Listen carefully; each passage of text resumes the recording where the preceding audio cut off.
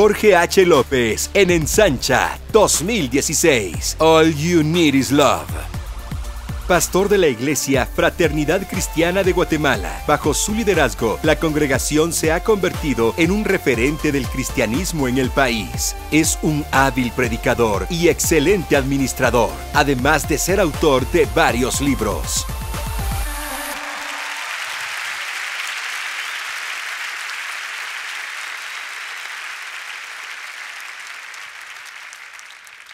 Qué privilegio estar con ustedes nuevamente en Ensancha. Bendigo al Señor por este honor que me concede. Le doy toda la gloria y toda la honra porque me permite ver lo que Él está haciendo en su reino, no solo en la Fraternidad Cristiana de Guatemala, no solo en Casa de Dios, sino en el mundo entero. Y gracias a Dios por lo que Él está haciendo.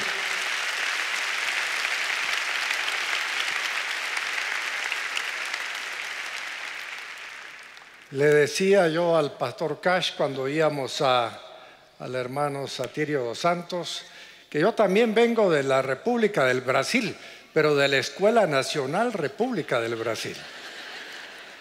Así que estamos acá muy contentos escuchando palabra del Señor. Favor de sentarse.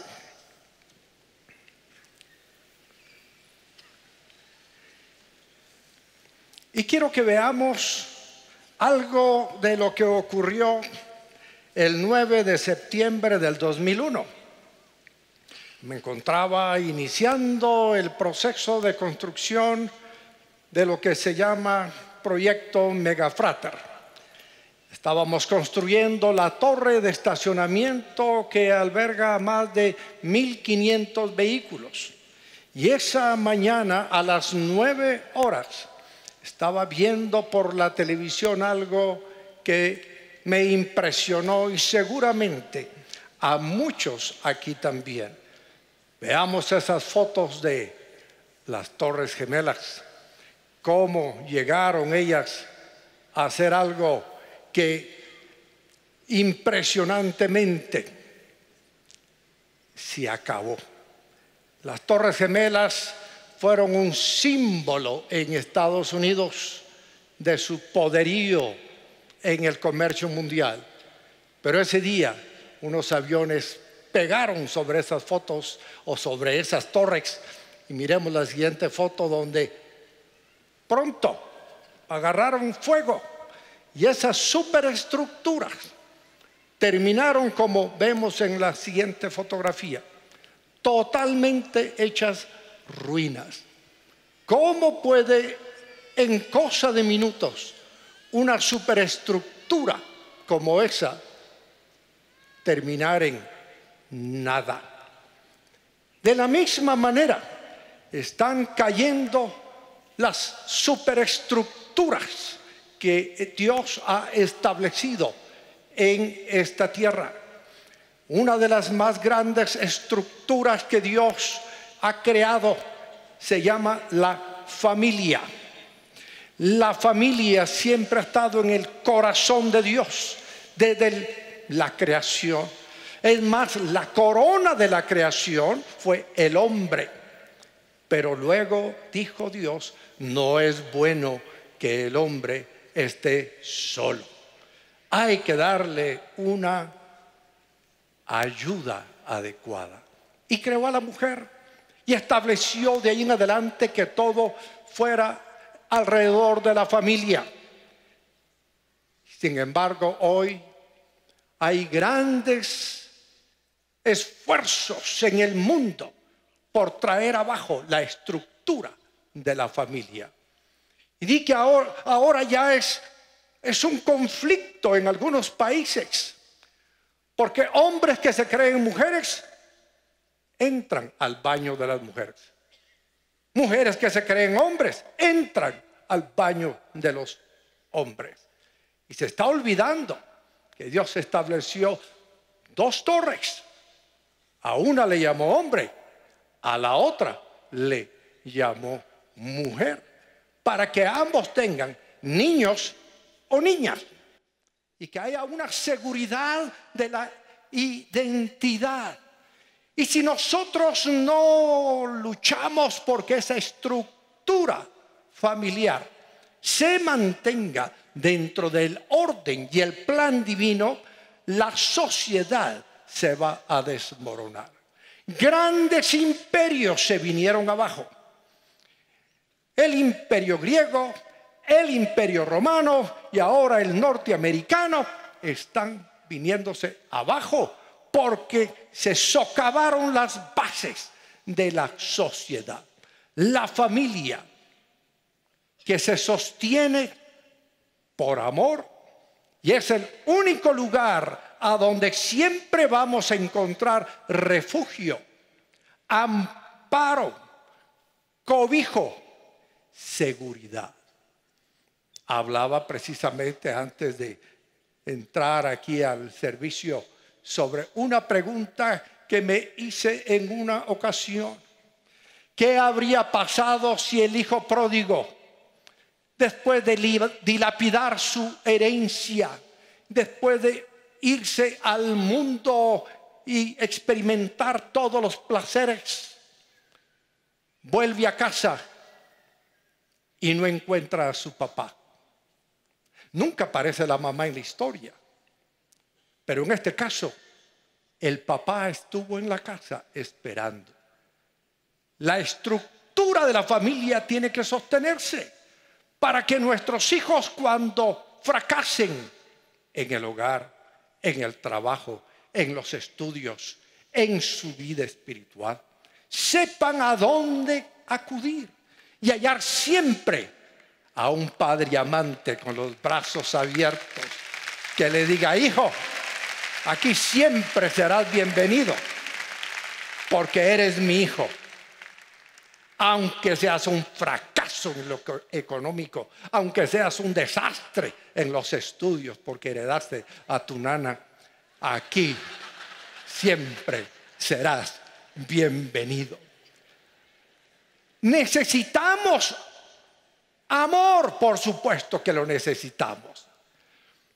Uno de los grandes problemas que estamos enfrentando hoy en día, precisamente al escribir este libro, Alas para tu familia, hice un análisis de las encuestas mundiales sobre los matrimonios. Y vean los resultados, no son alentadores.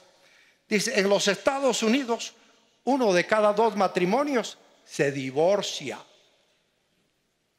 En Inglaterra y Francia, 1 de cada 3. Estos son ejemplos que son significativos de cómo el divorcio avanza en los países desarrollados. Más del 40% de los niños de estos países vivirán con sus padres durante su primera etapa de la niñez y luego de un divorcio con uno de sus padres y su nueva pareja en la segunda etapa de su vida. Entre un 40 y 50% de los matrimonios iniciados terminan en divorcio. Casi 4 de cada 10 niños nacidos entre 1980 y 1990 pasaron o pasarán parte de su niñez en una familia con un solo padre. En Argentina, de cada 100 parejas que se han casado, 5 viven bien integradas, 25 se separan y 70 viven con conflictos. En nuestra época, los índices de separación y divorcio son cada vez más elevados. Generalmente las parejas que se divorcian tienen historia de divorcio en sus familias. Esto es más frecuente en matrimonios que se han casado jóvenes o que provienen de distintos niveles socioeconómicos. Estudios llevados a cabo por UNICEF o el Centro Reina Sofía sobre la violencia vienen a concluir que los niños que crecen sin conservar el contacto y relación con alguno de los progenitores son, con diferencia, más propensos a tener desórdenes de conducta, a abandonar los estudios, a consumir sustancias químicas o drogas y a delinquir. Estos datos deben hacernos pensar.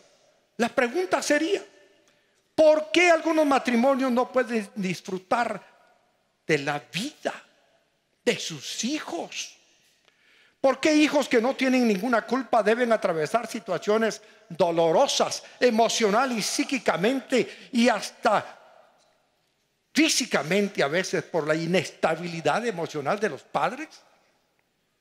En un mundo donde todo es avance, ¿qué le está sucediendo a la familia? A ese hombre y a esa mujer que una vez decidieron unirse para formar una familia. La Biblia dijo: dejará el hombre a su padre y a su madre y se unirá a su esposa y los dos llegarán a ser un solo cuerpo. ¿Cuál es la recomendación para que nuestro matrimonio permanezca? Número 1, ser gente de compromiso. Número 1, ser gente de ¿qué? Compromiso. Porque para emociones y sensaciones somos extraordinarios. Pero lo que sostiene a una estructura familiar es el compromiso, la relación de pacto. Los sentimientos pueden variar. Somos personas glandulares, hormonales, y eso afecta a veces nuestros sentimientos y emociones. Pero el compromiso es permanente. Por eso me gusta conceptualizar el matrimonio como el compromiso total de la persona total para la vida total. Así es que me preguntaba un joven: pastor, ¿y entonces cómo le hago si mi mujer, qué problemática? Tómate todas las mañanas una cucharada de aguantoformo. El amor todo lo puede.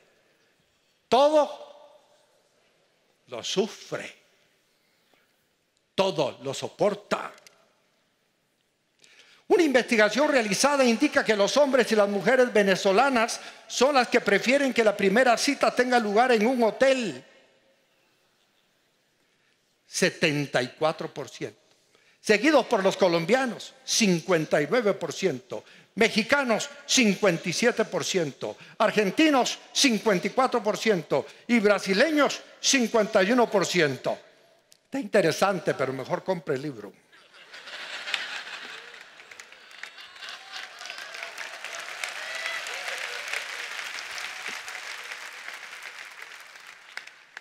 Vean la siguiente fotografía. Esta fotografía nos recuerda una estructura que para mí fue asombrosa. Sigue en pie la estructura. Allí está el edificio lindo. Esta se llama la Catedral de Cristal. Esta la construyó el doctor Schuller, un hombre que me di gusto oyéndolo por muchos años, un hombre de la iglesia reformada, un amigo de Norman Vincent Peale. Su mensaje fue siempre muy positivo, muy optimista, muy bueno, y en varias ocasiones visité esa catedral. Aún antes de que existiera Fraternidad Cristiana de Guatemala, la visité y decía: ¿por qué en Guatemala no podemos tener algo lindo, algo bonito como esta estructura? Esta iglesia comenzó en un autocinema.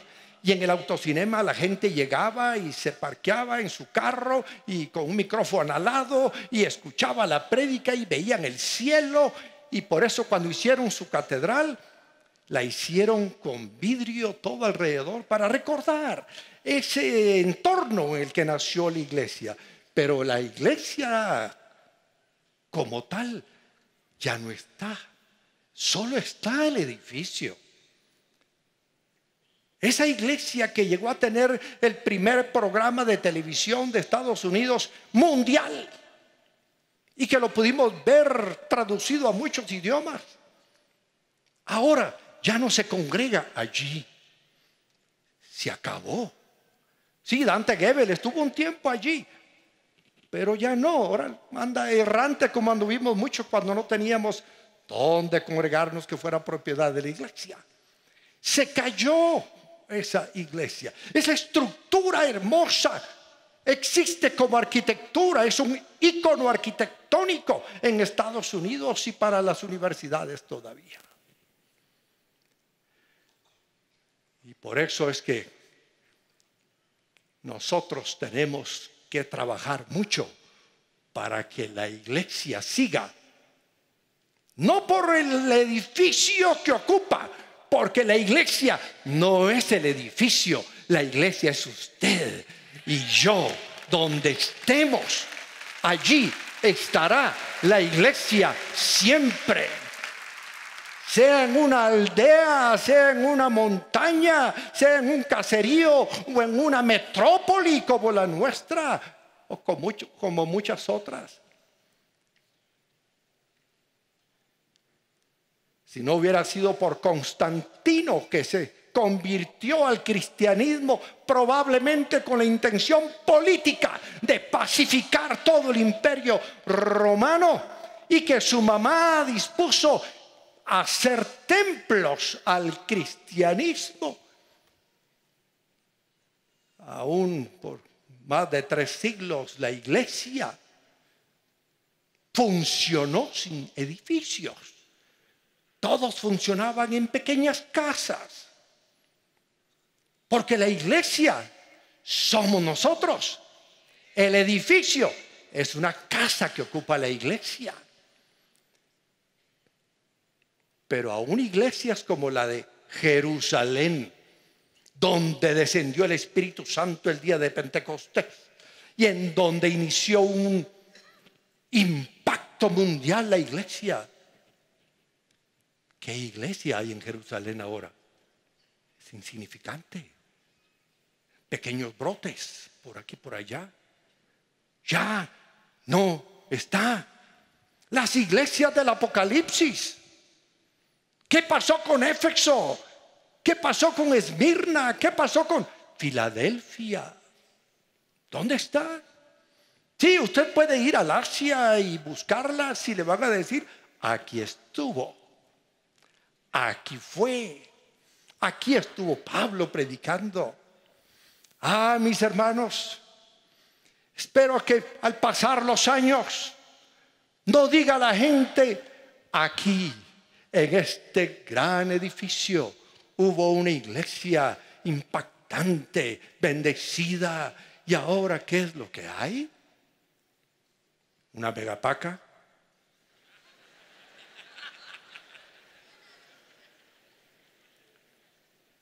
¿Un lugar para exhibir ferias? De nosotros depende que la iglesia se mantenga viva.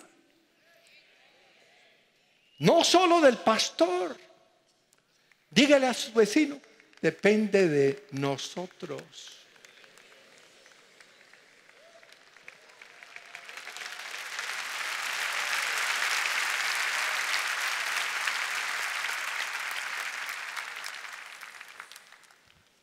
Cuatro cosas que ponen en peligro de desaparecer a cualquier congregación del pueblo de Dios. Número 1, la persecución.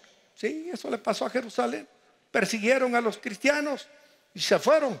Los que no sabían es que donde iban predicaban el evangelio y se convertían más. Número 2, la falsa doctrina. ¿Para qué les voy a hablar de eso si ustedes son expertos en la Biblia? Número 3, la mundanalidad. Sí, usted puede ser un cristiano borracho, pero está matando la iglesia. Sí, usted puede ser un cristiano adúltero, pero está matando la iglesia. Sí, usted puede ser un cristiano corrupto, pero la CICIG anda tras usted.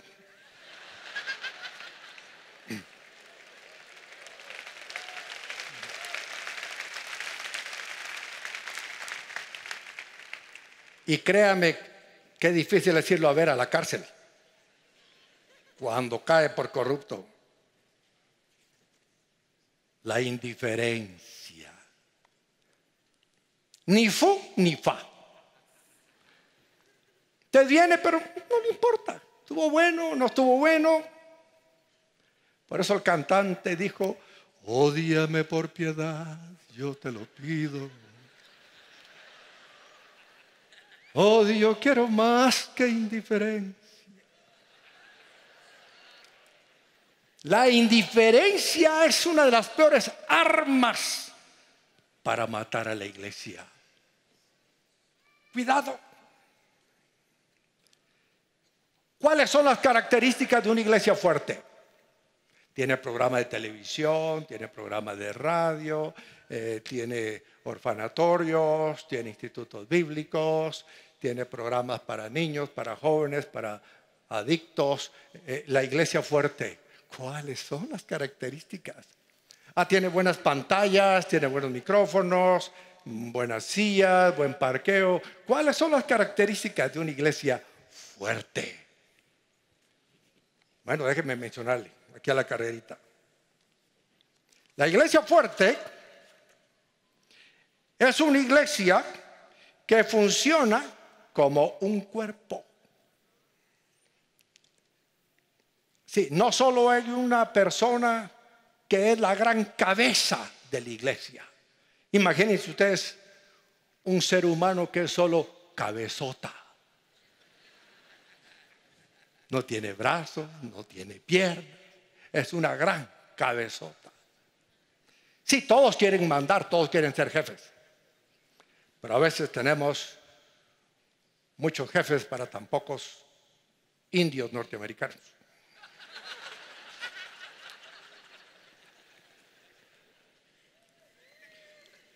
El cuerpo. Tenemos que funcionar como un cuerpo. Mire, yo estoy seguro que a usted nunca le han dado un elogio de esta manera. Qué hígado tan hermoso el suyo. Me fascina el color de sus pulmones. Esa vesícula preciosa. Hay muchos órganos dentro de un cuerpo que nunca se ven, pero que sin ellos uno está muerto. Hermano hígado, muchas gracias.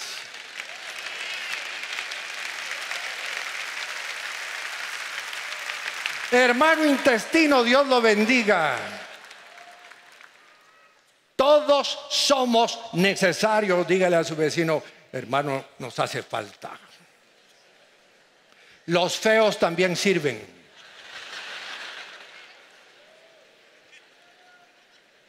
Bendito sea Dios que existe esta ilustración en la Biblia. La iglesia funciona como ¿qué?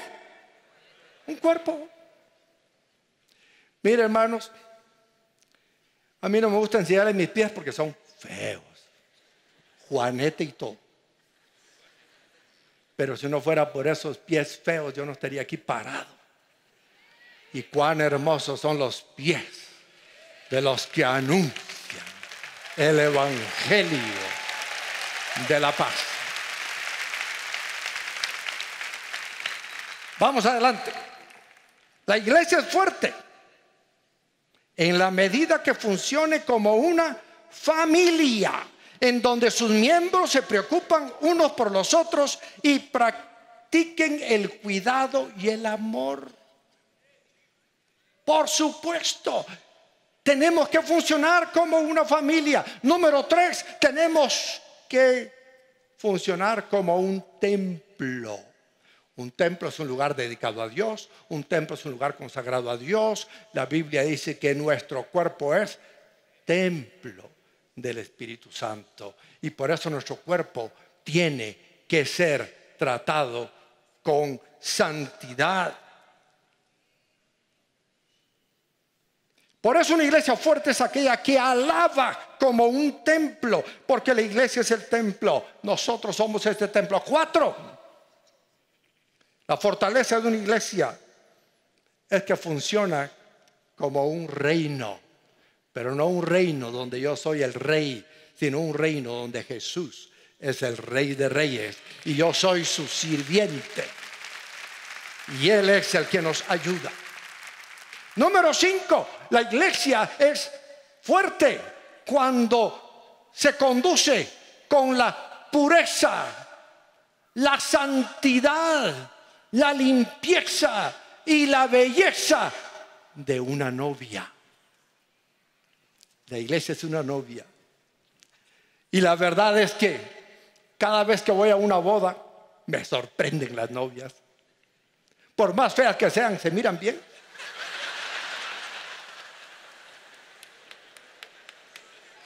Esos salones de milagros hacen su trabajo. Las maquillan bonito, las peinan bonito, las visten bonito, las hacen oler sabroso. Y las novias por lo general se presentan hasta con menos peso del que tenían antes del compromiso. El efecto de la inflación se ve con el transcurrir de los primeros meses. Pero si en lo natural queremos nosotros una novia limpia, queremos una novia modesta, una novia correcta, queremos una novia exclusiva.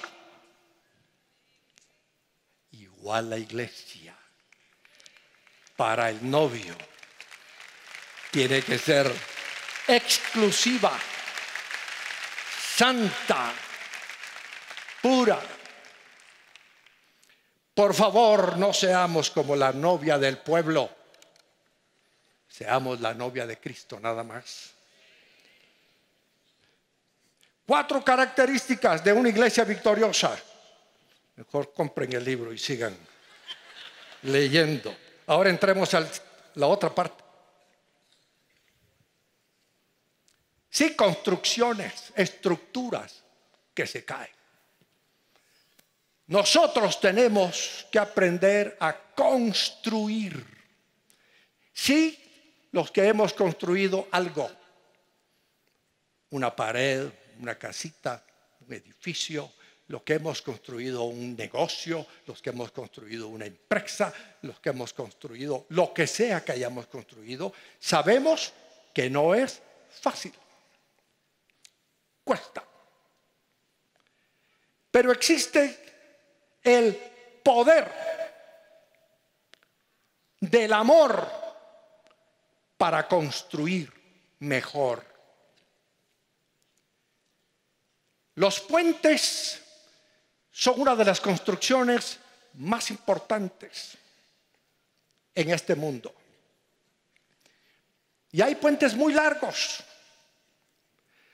pero ningún puente es tan largo como el que Dios construyó desde el cielo hasta la tierra cuando envió a Jesús como nuestro sumo pontífice. El camino, la verdad y la vida. Y nadie viene al Padre sino por mí, dijo Jesús. En Hebreos 4:14 leemos, por lo tanto, ya que en Jesús el Hijo de Dios tenemos un gran sumo sacerdote, sumo pontífice leemos en otras versiones, que ha atravesado los cielos. Aferrémonos a la fe que profesamos, porque no tenemos un sumo sacerdote incapaz de compadecerse de nuestras debilidades, sino uno que ha sido tentado en todo de la misma manera que nosotros, aunque sin pecado. Así que acerquémonos confiadamente al trono de la gracia para recibir misericordia y hallar la gracia que nos ayude en el momento que más la necesitemos. Pontífice viene de la palabra latina pontifex, que quiere decir puente. ¿Qué quiere decir pontífice? Puente. Jesús es puente entre Dios y los hombres. Él es el que nos conecta a los pecadores con los santos y por su gracia nos hace ser hijos de Dios. El profeta Isaías en el capítulo 58 y versículo 12 dijo: tu pueblo reconstruirá las ruinas antiguas y levantará los cimientos de antaño. Será llamado reparador de muros derruidos, restaurador de calles transitables. Quizás hemos venido aquí con nuestra pareja, pero esa construcción está como la Torre Gemela en el piso. Sí, una vez fue una estructura admirable, pero ahora está destruida la relación. Porque la verdad es que somos buenos para aparentar. Y llegamos a la iglesia y estamos los dos muy contentos y alabamos y todo, pero son apariencias. Y de ahí que nos sorprendemos a veces que aquel hermano, aquella hermana se separaron y se divorciaron y ya no están. Y era mi pastor y era mi líder.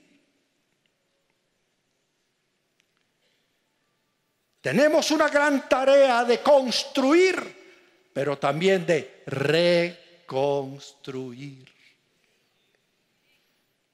No se preocupe, hermano, si su relación se vino al suelo, créame, yo conozco a Dios. Él es el Dios de las segundas oportunidades. Él es el Dios que restaura, que redime, que perdona. Por eso es importante que nosotros conozcamos el lenguaje del amor. Hay dos clases de personas en el mundo: los que levantan murallas y los que hacen puentes.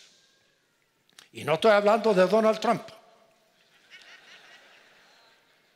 Pero es muy importante entender, como dijo Robert Frost una vez, antes de edificar murallas, hay que mirar bien qué es lo que uno deja afuera y qué es lo que uno encierra adentro. Es un buen consejo para los constructores de murallas, porque en su autodefensa y hostilidad suelen hacer que la gente se aleje de ellos. Sí, yo sé que aquí habemos muchos pastores, muchos líderes, y el común denominador es que alguna vez alguien nos abandonó, nos criticó, nos traicionó, nos hizo pedazos.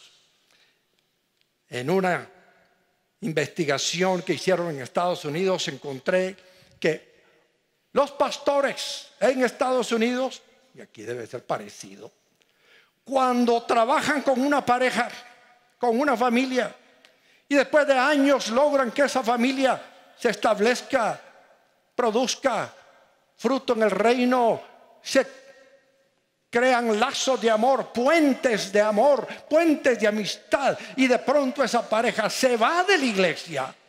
Para ese pastor el dolor es equivalente al de un divorcio. Y por eso tenemos en Estados Unidos, que guardan encuestas e investigaciones de todo, miles de pastores abandonando el ministerio que no han soportado ese dolor.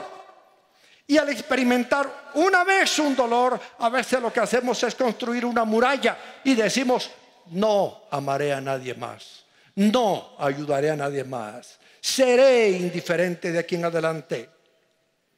Pero cuando levantamos una muralla y decimos: no quiero ver nada con este vecino, no quiero ver nada con esta iglesia, no quiero ver nada con este ministerio, hay que tener cuidado, porque afuera de la muralla podemos estar dejando a una persona que amamos de verdad, pero por construir una muralla jamás disfrutaremos de ese amor, de ese consejo. Hay hijos que levantan una muralla, ya no quieren ver a sus papás y se pierden de una gran bendición. Rompamos murallas, construyamos puentes. Los ingenieros de puentes son aquellos que siempre esperan lo mejor de los demás. Sí, yo sé que le cuesta a usted creer que su hijo va a pasar el año,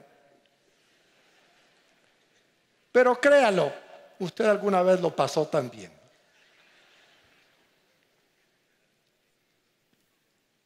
Siempre esperemos lo mejor. Los constructores de puentes esperan algo bueno de las personas. Están ansiosos por creer siempre lo mejor, aún en las situaciones más desfavorables. Tienden puentes porque han aprendido el lenguaje del amor. El lenguaje del amor. 1 Corintios 8:1 me dice: en cuanto a lo sacrificado de los ídolos, es cierto que todos tenemos conocimiento, pero el conocimiento envanece, mientras que el amor edifica. El amor edifica. No importa quién sea. Usted puede tener una madre que nunca salió de sexto año de primaria o que ni siquiera aprendió a leer y a escribir, pero el amor de su mamá siempre lo va a edificar. Y usted también deberá edificar a su mamá por ese amor. El amor edifica. ¿Cuál de ellos es usted? ¿Un ingeniero de puentes o un constructor de murallas? ¿Cuántos temores tenemos a veces? ¿Cuánta angustia está usted padeciendo porque no está dispuesto a perdonar a alguien que lo hirió íntimamente? No puede olvidar aquel día que su mujer le dijo delante de toda la familia: es que sos un enano mental. Eso se le grabó a usted. Y no la puede perdonar por eso. No la puede perdonar porque un día usted le dijo a ella: mija, para que no se te olviden las cosas, comamos más pescado. Sí, mi amor, yo sé que tiene fósforo, te voy a preparar una ballena.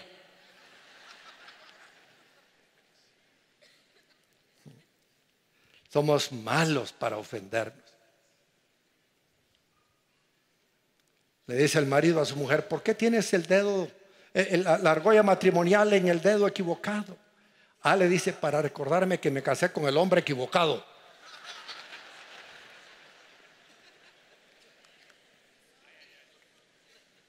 ¿Cuánta angustia se nos acumula por eso? ¿Cuántos días asoleados se vuelven grises por el rencor que hay en su mente, hirviendo con arranques de rabia contra su adversario, su ex, un pariente, un cliente, un empleado? ¿Cuántas personas están surcando su rostro con arrugas permanentes, dejando así el testimonio de que pasaron sus vidas pensando más que nada en sus enojos? ¿Por qué tiene que pensar en sus enojos cada noche, cada mañana, todo el día? La Biblia dice que no dejemos que pase la noche sin resolver nuestro enojo, hasta que sus gestos ceñudos se marcaron irreductiblemente en su semblante. ¿Y cuántos amigos que tuvo alguna vez ya no lo son más, porque se hizo una reputación de quejumbroso, protestón, murmurador, permitiendo que los resentimientos diarios se le metieran en la piel e infectaran toda su persona? Yo sé que usted conoce a alguien que cada vez que se juntan lo que hace es hablar mal de fulano, de sutano, de mengano. Se queja de todos, y cuando no hay a quien quejar, del gobierno se queja.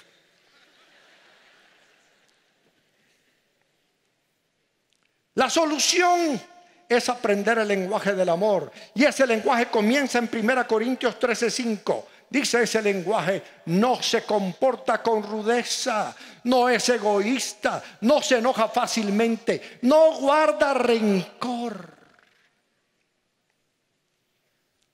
Todos producimos basura todos los días. Usted se come un tamal y las hojas al rato huelen mal, pero esa basura usted no la guarda. Ay, es que qué rico estuvo el tamal, quiero conservar el recuerdo. Ay, guárdame las cáscaras de los huevos de esta mañana, es que los disfruté. Usted no guarda la basura. Los pañales de su niño lindo hieden, usted no los guarda. Cualquier cosa que su niño lindo le haga que hiede, bótela. Es que mi hijo me dijo, es que mi hija me hizo, bótelo. No al hijo, al recuerdo, al enojo.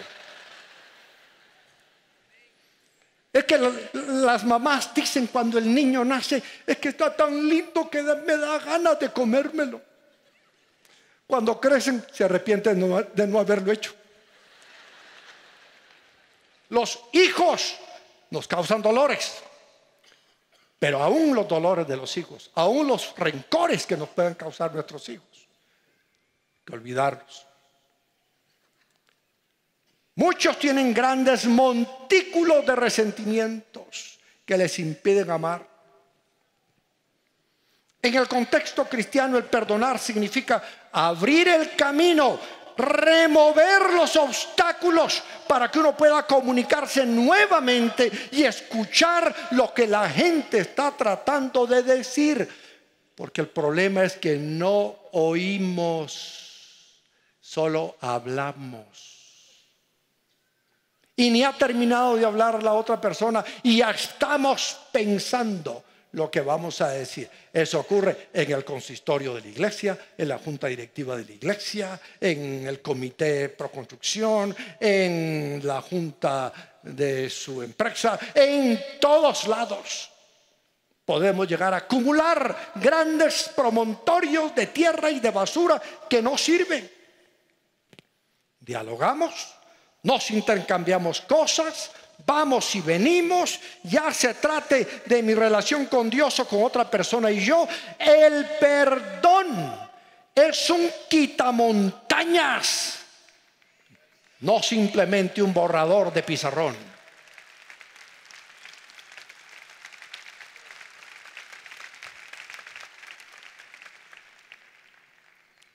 Dígale a su vecino: perdóname vos. Sobre todo si a su mujer, aproveche. Perdone. Pida perdón. Hace poco tuvimos acá, no muy lejos, un deslave de una montaña en el Cambrai 2. Vimos morir a cientos de personas. Vimos cómo la montaña cayó y acabó con esas vidas. Fue asombroso ver a la maquinaria venir y remover la tierra y a veces encontrar a alguno todavía con vida. Pues es probable, si usted empieza a quitar esa tierra de rencor, esa montaña que se vino, que usted logre hallar con vida todavía a aquella persona a la que usted ama. Con el fin de conquistar nuestros resentimientos y con el propósito de someterlos a su espíritu perdonador, tratemos de entender cuáles son algunos obstáculos que se presentan. ¿Cuáles son esos obstáculos? Número 1, un extremado sentimiento de justicia.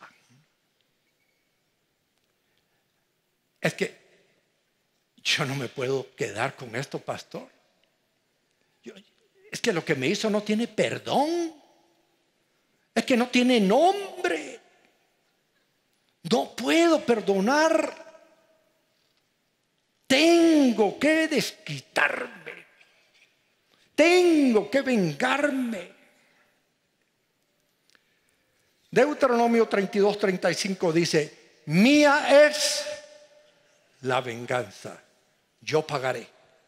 A su debido tiempo su pie resbalará, se apresura su desastre y el día del juicio se avecina. Sí, quizás usted debería hacer algo, pero Dios dice: no lo haga, déjemelo a mí.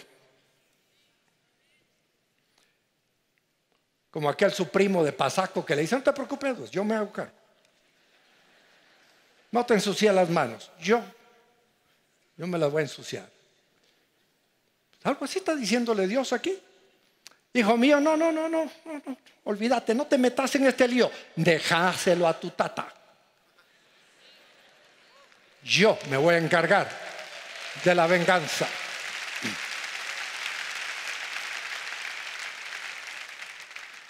No es que cuando dice la Biblia que no nos venguemos, no quiere decir que no va a haber venganza. Venganza va a haber, solo que no de parte mía, sino de mi papá. No, yo te perdono, no esperes nada de mí. De mi papá no te puedo asegurar nada. Dios promete vengarse. Es más, dice aquí el profeta, a su debido tiempo su pie resbalará. En guatemalteco diríamos, ya va a meter las patas. Se apresura su desastre y el día del juicio se avecina. Y créame cuando dice el salmista, con tus ojos mirarás la recompensa de los impíos. Podría contarle yo historias tras historias, pero eso se las voy a poner en el otro libro. Veamos un ejemplo bíblico, muy real. El ejemplo de José, vendido por sus hermanos, Génesis 37. Y vamos a leer lo que pasa al final. Vamos a irnos al epílogo, allá en Génesis 50, versículo 15. Al reflexionar sobre la muerte de su padre, los hermanos de José concluyeron: tal vez José nos guarda rencor y ahora quiera vengarse de todo el mal que le hicimos.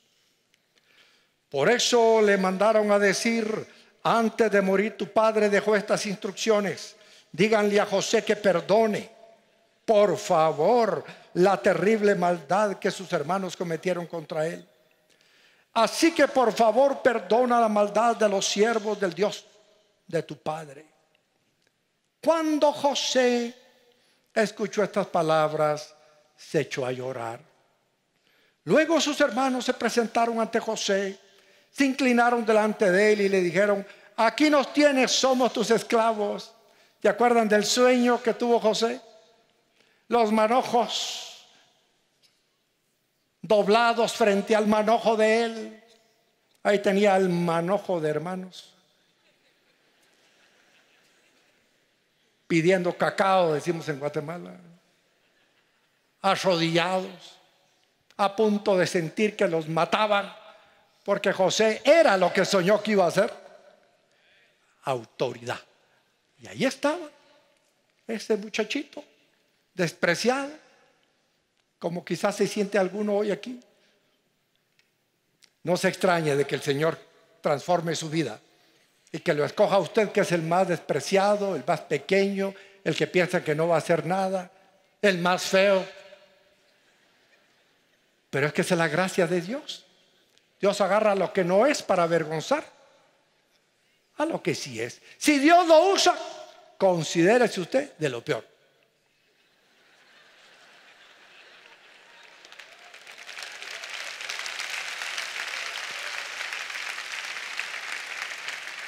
Es que Dios agarra lo peor y lo convierte en lo mejor. Pero es por su gracia que somos lo que somos. Aquí nos tienes, somos tus esclavos. No tengan miedo, les contestó José. ¿Puedo acaso tomar el lugar de Dios? Es verdad que ustedes pensaron hacerme mal, pero Dios transformó ese mal en bien para lograr lo que hoy estamos viendo: salvar la vida de mucha gente. Génesis 41:50 dice: antes de comenzar el primer año de hambre, José tuvo 2 hijos con su esposa Asenat, la hija de Potifera, sacerdote de On.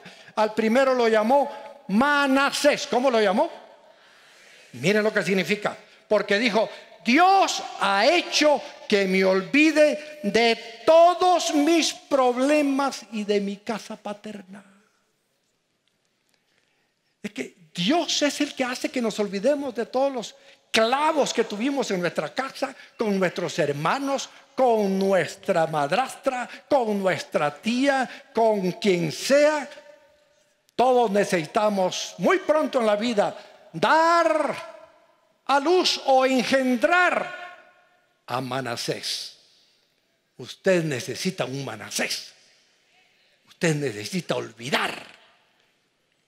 Sí lo ofendieron, sí lo dañaron, sí lo vendieron, sí lo traicionaron, sí hablaron peste de usted, sí lo abandonaron y lo dejaron solo y en manos de esclavos. Usted sufrió un montón, pero necesita luego un Manasés.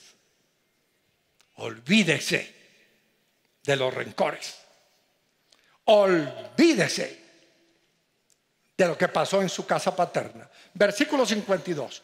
Al segundo hijo lo llamó Efraín, porque dijo: Dios me ha hecho fecundo en esta tierra donde he sufrido. Sí, a veces nos toca sufrir, pero en medio del sufrimiento Dios nos hace ser fecundos. En medio del sufrimiento Dios nos hace prosperar, y la gente se queda con la boca abierta, y la gente se queda asombrada. ¿Y cómo es posible que este sea ahora eso? Es la gracia de Dios, es la misericordia de Dios, es la bondad de Dios. Génesis 45:5 dice: pero ahora, por favor, no se aflijan más ni se reprochen el haberme vendido, pues en realidad fue Dios quien me mandó delante de ustedes para salvar vidas. Otro obstáculo: hacer una montaña de un pajar. Nuestra tendencia es exagerar todas las cosas negativas que se nos meten en la mente y olvidar todas las cualidades positivas. No nos enfoquemos en lo que no tenemos, enfoquémonos en lo que sí tenemos. No subrayemos lo malo de la cosa, subrayemos lo bueno de la cosa. Hay quienes son muy negativos. Salmo 103:1 dice: alaba alma mía al Señor. Alaba todo mi ser su santo nombre. Alaba, alma mía, al Señor. No olvides ninguno de sus beneficios. Se nos olvidan los beneficios. Nos acordamos solo de los perjuicios. Si nos muestran una hoja de papel en blanco y le ponen un puntito negro aquí y se la muestran y le dicen: ¿qué es lo que miras? La gente va a decir invariablemente: un punto negro. Y si se olvidan de que hay una hoja grande en blanco, es un punto negro.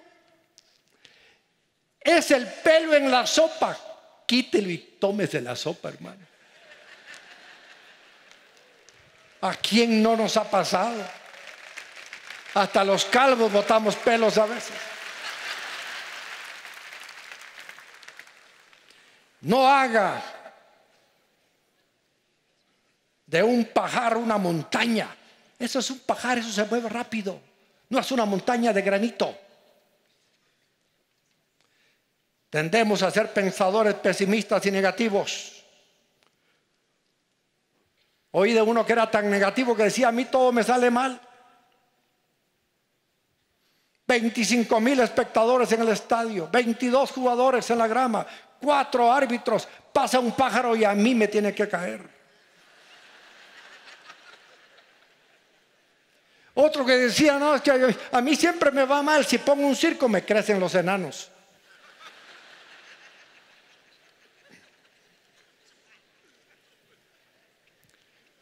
Necesitamos el poder del amor.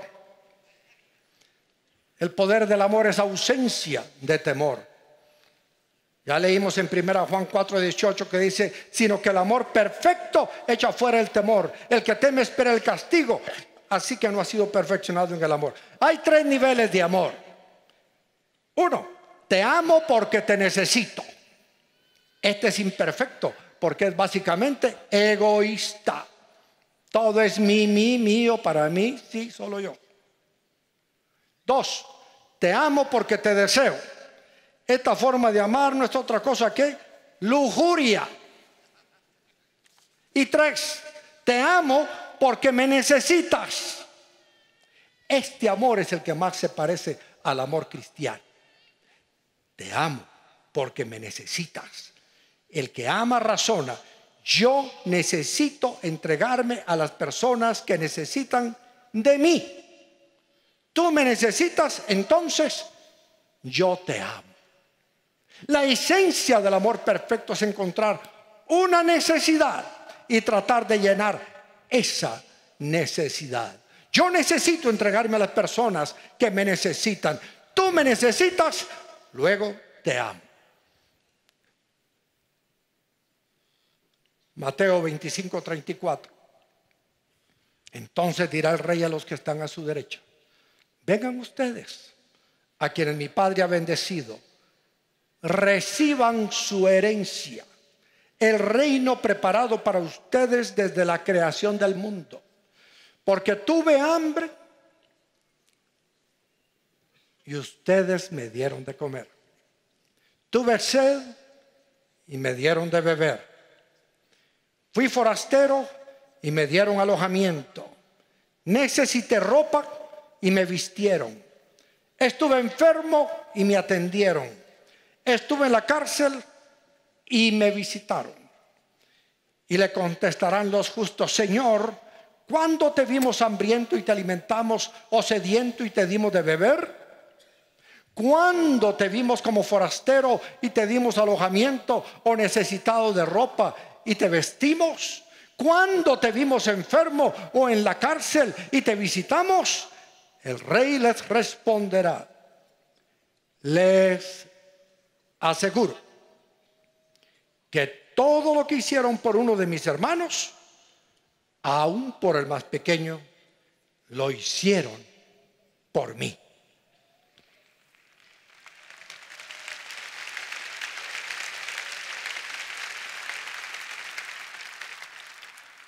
Recordemos entonces que el amor egoísta es el tipo de amor que construye barreras, murallas, no puentes. Y solo Cristo ama en forma perfecta.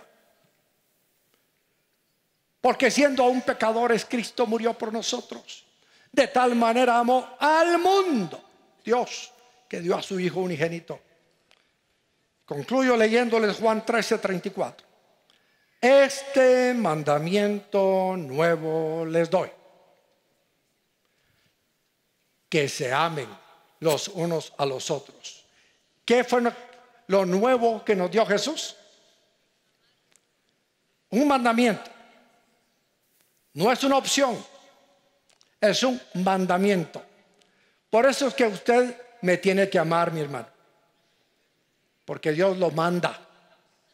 Y no puede decir: a mí me cae mal ese viejo pelón. No, no puede, porque el Señor lo mandó a amar a los viejos pelones. Usted no puede decir: es que no lo puedo ver ni en pintura.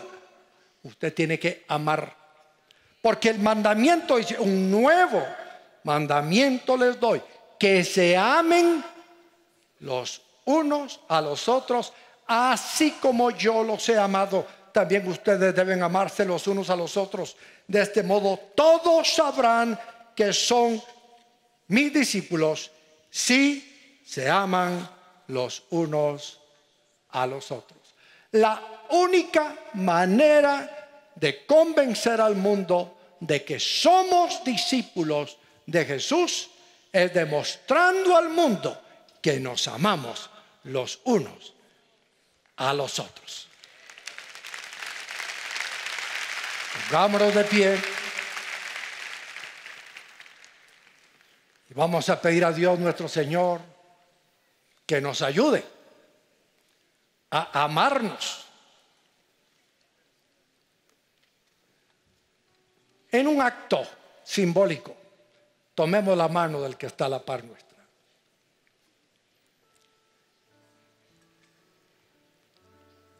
Pongamos nuestras manos en alto, unidos, y hagamos juntos una oración de fe y digamos así juntos: Padre nuestro, gracias por amarme, por perdonarme, por salvarme, por transformarme. Gracias. Ayúdame, Señor, a ser como tú. Ayúdame, Señor, para amar a mi prójimo como a mí mismo. Mi prójimo es el que está más próximo a mí. Ayúdame, Señor, a empezar a amar a mi familia, a mis amigos, a los de mi célula, a los de la iglesia y a todos como tú me amas, Señor. Ayúdame, Señor, a perdonar, a sacar de mi corazón todo rencor y a hablar el lenguaje del amor. En el nombre de Jesús. Amén. Amén.